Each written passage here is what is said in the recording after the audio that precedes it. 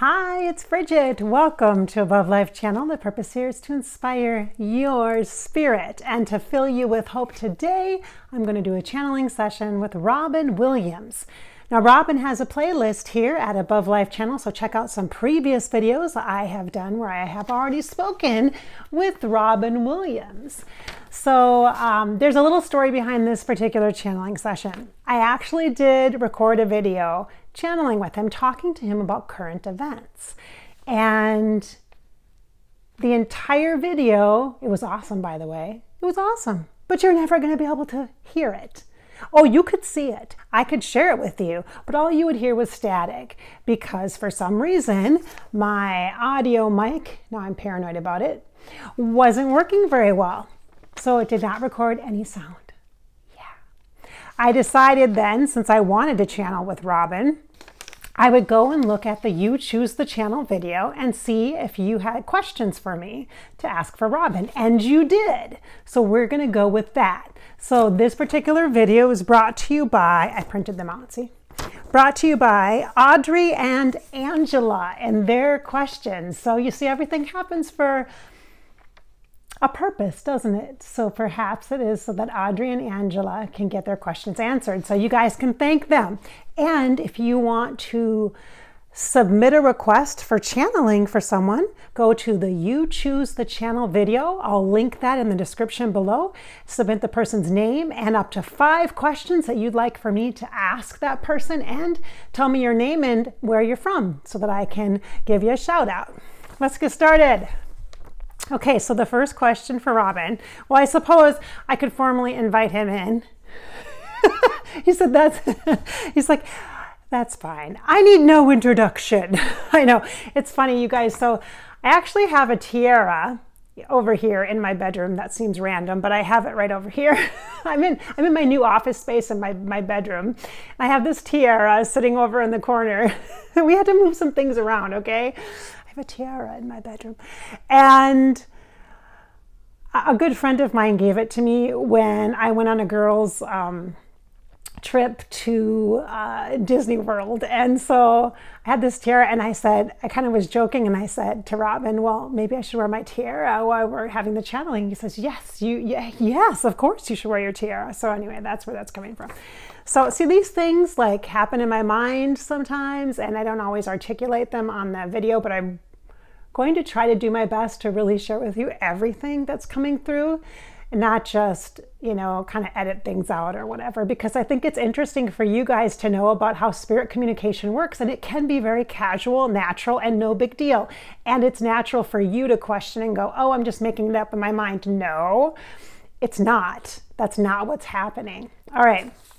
So the first question is, okay, so this is from a mother and daughter team. Angela is the daughter and Audrey is the mother. And I think it's Audrey. I think, yeah, it looks like Audrey with a D. So the first question is, did it suck being famous? He said, yes. He says, you know, sometimes I think it might have been better for me if I could have just been an actor in the theater and not been into movies or TV. So do you regret getting into television or movies? And did you have a preference? TV was the place where you had the most access, where people could see you the most and you had the most visibility. So it would give you opportunities for movies. Movies were something that I feel like they were a great opportunity for me. They were a great opportunity for me. And well, you know, I did stand-up, right? You know, I known for being a comedian. It's really tough to change that. You kind of get molded into that, and it can be tough to change that view of you. Just with any actor or actress, I mean, the same thing can happen. I feel I received a lot of joy from television because of being able to make people laugh, you know, to bring some serious issues up, but at the same time to have a sense of humor about it is really important, especially right now, right? you know, we tried to talk. We tried to talk the other day, and Bridget and I talked about, you know, current events. And I got to be careful what I say. She told me not to use specific words and things because apparently the video company doesn't like that. And so, but it's important. That's all you have is humor. It's all you have is the joy of life. And knowing that I could give that to people, to give that to others, that feels good. And the most often, or the way I could do that all the time, was through television. Did I prefer movies? See, like Bridget's asking. So I'm asking in my head, you guys, and I'm getting information from him, like he's telling a story, but I also am feeling it here. So I'm kind of receiving it in my throat area and a little bit in my heart. So I'm feeling, sensing energy, and I'm trying to do my best to translate through words and just talk as though he's talking. So it's my words, his thought, information, message coming in, and some of his words. Okay, so it's kind of a combo platter. That's what you see. What you see here, guys, what you see. All right, so I asked in my head, did you prefer movies? Because movies, like, okay, so best movie of all time for me, for you, well, there was two. Good Will Hunting, incredible. I think that might have been the year that, was it Titanic or something? That was the year that some other movie was really big too. And so many of us that are fans of your work were just so impressed by your, I mean, incredible performance oh, I'm sorry, too. I said Good Will Hunting, right? You guys, did I say that one? That was awesome. Dead Poet Society. That's the one I'm thinking of, Dead Poets, because he's looking at me going, Good Will Hunting? No. He's like, no, you mean Dead Poet Society. Yes, I do mean Dead Poet Society, absolutely. And the more serious roles were incredible to see you in. Incredible to see you in. So impressive. And of course, one of my favorite funny movies of yours is Mrs. Doubtfire. You guys, write in comments below what your favorite body of work is of Robin Williams, favorite movie, favorite TV show, that kind of a thing. And I know you were involved in a television show too, before your death. Yeah.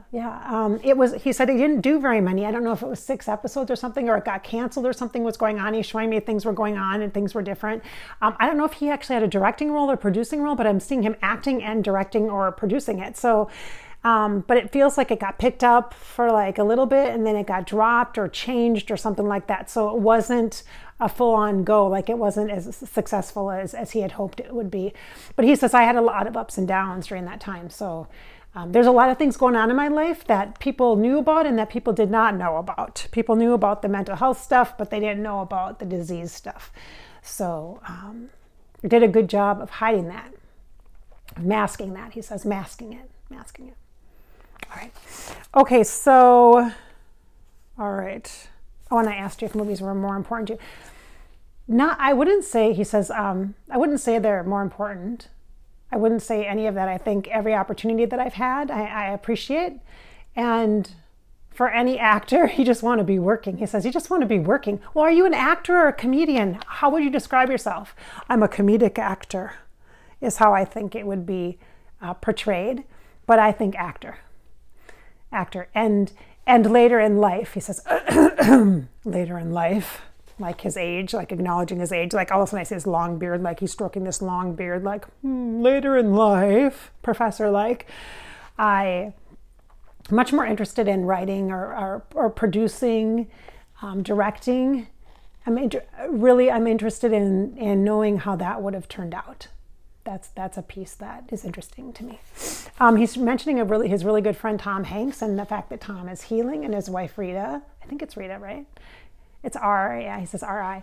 That they're recovering, they're healing from the wave of health concerns that have wiped through. I have to be careful about what I say, you guys, because YouTube picks up words and doesn't like it. But health stuff, they've been dealing with some sickness, so he's acknowledging that and understanding that humor has a place. And even during serious times, during dire times, he said, humor has a place. There's always a place. There's always a place for humor. Even in the pain, you know. Sometimes it gives you an opening, he says. Even in the pain. Wow. Okay, so another question. Was it a hard decision to take your life? Robin Williams took his own life, as many of you know, by suicide. And so she's asking if it was a difficult decision. He says, I got to be careful how I answer this, how I respond to it. Not particularly, no. It's not really something you just decide. For me, it wasn't really something I just decided. It wasn't quite as premeditated as you might have thought it was. He's giving me the impression that he got to the brink of taking that step into the afterlife multiple times. And he says, my mind wasn't right. It wasn't healthy. And there's a lot of reasons why people do make that choice. And he says, I can't speak for others. I can only tell you that it isn't something I wanted.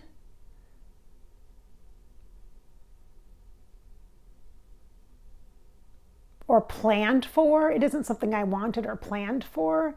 It was rather a feeling of, he's giving me a feeling of being out of options. That he didn't want to become a vegetable or a prisoner in his body or a prisoner of his mind. He's saying, I didn't want to be a vegetable. I didn't want to be a burden to my family. I didn't want to cause any more pain. And he's like literally showing me that he needed to step out of the pain and he didn't know how to do it. He says there's much healthier things you can do, much better choices that you can make. And so do you regret it? Yes. He says yes. Yes. For my family. It caused a great deal of pain, more than I ever really thought about. All I had considered was the pain that they were already in and the pain that I was in. And I thought it would be better. In the short term, it would be painful, but in the long term, it would be better. But it's not. It doesn't really get better. I think people should know that. It doesn't get better. It doesn't make things better. Long term. Oh boy. Okay. All right. Kind of serious there, Robin. Kind of serious. Good question, though. I mean, it's an honest question. All right. So let's see. What did you like to do better, voice acting or acting in person? Oh, a question after my own heart. The Genie in Aladdin is one of my very favorite Disney movies, and I love Disney. I love it. Maybe that's why, oh my gosh, maybe that, now I'm putting two and two together. The crown that I had, the tiara we wore in Disney World, so maybe that's where that's coming from, you guys. Oh my gosh, okay. Good question. He says, oh, I enjoy both. He said, I enjoy both. I can't say it's long term. I think that there's much more sustainability in voice acting because it doesn't matter what you look like. You can fit whatever role you want to rock in that in that regard. So you have longevity in career then. He says longevity, and that's a plus, he says. I enjoyed it. Every actor, every movie, all the people that I got to work with. I mean, there's a great group of talented people all over, and many of the projects I've been in. You know, there's some, and he swears, you guys, he says there's some a-holes too. I would say, if I had to choose one, I would say in person, because it stretches me. It stretches me a bit more physically, and really working off another person and being filmed. There's a lot more like a pressure, kind of a pressure to it, or raising the standards to it. But when you're voice acting, it's much more creative and you can really let loose. So, but I would say if I had to choose one, I'd say in person, at least until I'm too old and ugly for people to want to see me. That's what he says. Okay. Robin, I don't think anybody would say that about you, but okay. All right. So good questions, you guys. All right. Let's see. And they say they both love you a lot. Absolutely love your work and love you a lot. And let's see, and one more question. On the other side, what is a day on the other side like for you? I want to know, there is no time or time, if time is different here than on the other side. And then she says, I just want to know what a theater guy would do on the other side. All right, so this kind of is two questions. So on the other side, what is a day like for you? Nothing like on earth, nothing what you think of, nothing what you think of. There's no body, so there's no schedule, there's no to-do list, there's no pressure or appointments to make. It's different than like us talking. That wouldn't exist really in the spirit sense of things. It's more of an existence. It's more of like being a vapor, you know, just being a smoggy, foggy, mystical, smoky energy. That's kind of what it's like. More than, he's showing me like a Pirates of the Caribbean kind of a vibe. It's more of a, it's probably more like Aladdin than it is being the genie in a bottle than it is real life. It's really hard. It is very difficult to explain the concept of time or of understanding what it is we do. There's nothing to really do because there's just an essence, an existence of a being, just your being, you're existing. You can focus your energy into a person's life or supporting someone that you love, a loved one if they're missing you particularly a lot, and bringing love into their heart. Or you can help an upcoming actor get inspired and support them in their audition or in their role. Or, you know, you can visit, but it's not in the same way. It's not like you and I are talking now. It takes a great deal more effort to do that, to bring the essence, the energy of spirit into a human context with words to translate what energy is. But it's more like, he literally says vapor, you guys, like vapor, like smoggy mist. That's kind of what I'm like. So in real life, I guess I'm more like the genie of Aladdin than not. So can I have 3 wishes? Can you grant us 3 wishes? Absolutely. Whatever your heart desires, he says. But no returns, no refunds, no exchanges, no guarantees. And you can't ask for more wishes. Oh, thank you. Thank you so much, Angela and Audrey, for bringing through Robin Williams today. If you guys have... Again, I want to make sure that I invite you guys to participate in the comment section below and put, if you guys have a favorite movie or favorite character that Robin Williams played, please post that so we can share the love of that. Thank you so much, Robin, for being here today. Appreciate that. I do have a question before we go. Can you shed some light for us on... We kind of talked about current events a little bit. We actually did a whole channeling about it that nobody's ever going to get to see, like I mentioned earlier in the video, because no sound. So can you give us any kind of insight or advice, guidance? Give us some guidance on the state of affairs here in the U.S. and globally, health-wise. Can you speak to that? Okay, so now, okay. He has a mask on, like trying to protect himself, and gloves from me. Like I'm at home. We're stay at home right now. That's what we have to do here in Minnesota right now. So I'm stay at home right now, you guys. Recording this video in March 2020, just so you know, very end of March, last weekend of March. And he kind of reminds me of Patch Adams, which was a phenomenal movie also. Another one. And then Good Morning Vietnam. And oh my gosh, you guys, Robin, you've been in so many movies. He's got like these gloves on and he's like looking around like,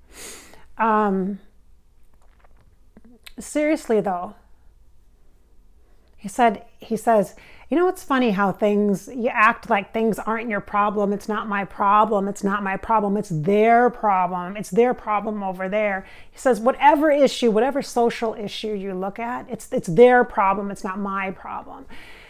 That sure has changed now, isn't it? It's everybody's problem. As far as, I don't necessarily know that there's this, call for unification or uniting people. It's not as grandiose as you think it is, and it's not as scary. As far as long-term longevity, there will be immunities and antibodies and things, but it will take time. He's showing me 2-3, which to me says like 2. Oh, I don't even want to predict. Stop right there. I don't want to predict. It won't be. You know, crisis is created by fear, and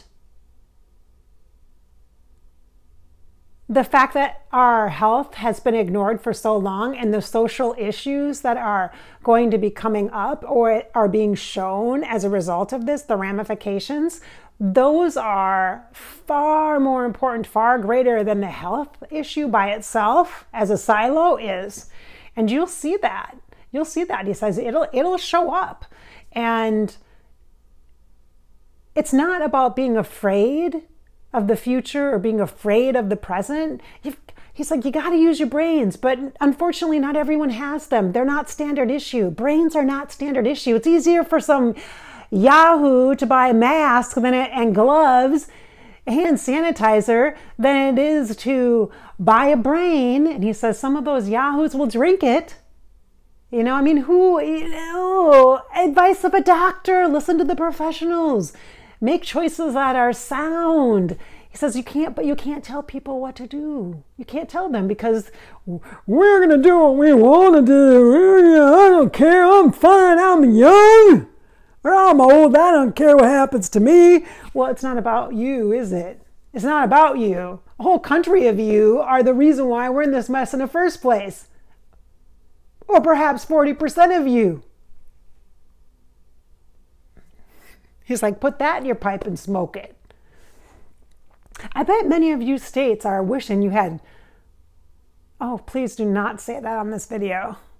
He's referring to laws that allow for a certain type of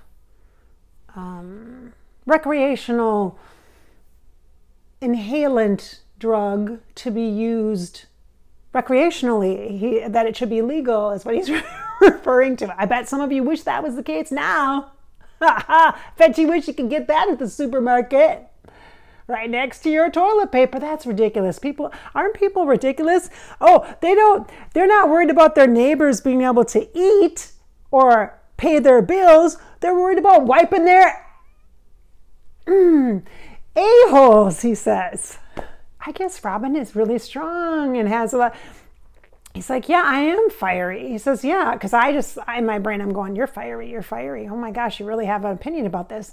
Yes, I do. And so should you. It should be right. If you're angry, yeah, you should be angry.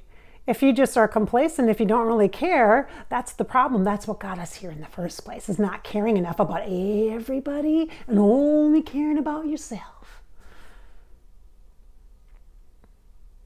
So can you give us some hope? It will get better. He says it will get better. It's going to take you some time. It's going to take you some time. You're going to have to inventory your life. What do you want from your life? Are you really being a good person? Are you really a good person? Maybe that's not on your agenda for this lifetime. Maybe you don't want to be a good person. What do you want? What do you really want from life? What do you want from it? To survive? To just survive? Just you and that's it? Nobody else? Screw everybody else? What do you really want? What do you want? It's kind of deep. I know it's kind of deep, but it's true. It's truth. It's where you're at. It's where you're at. it's not all gloom and doom is what he's saying. It's like not all gloom and doom, but you gotta be smart and use your brain. But some of you don't have them, so maybe you won't use them. Is kind of what he's saying. You can't expect people. Oh my gosh, there is this meme on Facebook that I saw that was, you can't go to the circus expecting to have an experience different than what it would be like to go to the circus. Like you can't go to the circus, something, I can't even remember it. Something about a clown is a clown, you know, kind of a thing. Like it's, you can't expect anything different to happen. I don't even, oh, horrible. I can't even draw the meme in now because I'm so altered. I'm in a different state. And all I see is him dressed up like Patch Adams with the big clown shoes, his doctor coat, and his big squeaky nose thing. It's like not my circus, not my monkeys. It's not that. It's everybody's business. Everybody's business is everybody's business, you know. Interesting. There's a lot here. Yeah, there's a lot. There's a lot. He's like, but you'll get through it. He said, you'll get through it. You will. You'll get back to better. You'll get healthier. He says, you'll get healthy again. You'll get healthy again. And there's going to be some things that are going to need to be taken care of. There's going to be some things that are going to be on the to-do list that need to be taken care of. And he's talking about social issues, you guys. We all know that, right? We all know that. All right, so I don't want to get all political and get into any kind of debates or anything like that, but thank you, Robin Williams, for your conversation with us from the afterlife, including that current events piece. Thank you so much for that. This is Bridgette. You're watching Above Life Channel. I'm a psychic medium and empowerment coach. I also have another channel if you enjoy my vlogs or you want to see some card readings or videos about my psychic life. You can check out Fairy Grasshopper channel on YouTube as well. Be sure to like and subscribe to our channels. All right, so as always, I hope that we've inspired your spirit, given you some hope. The purpose here is always to encourage you. It is always to motivate and inspire you because this is your life after all. It's yours now. It's yours. So live it. Live it fully. Live it boldly. Do your best. Just live it. Thanks for watching, you guys.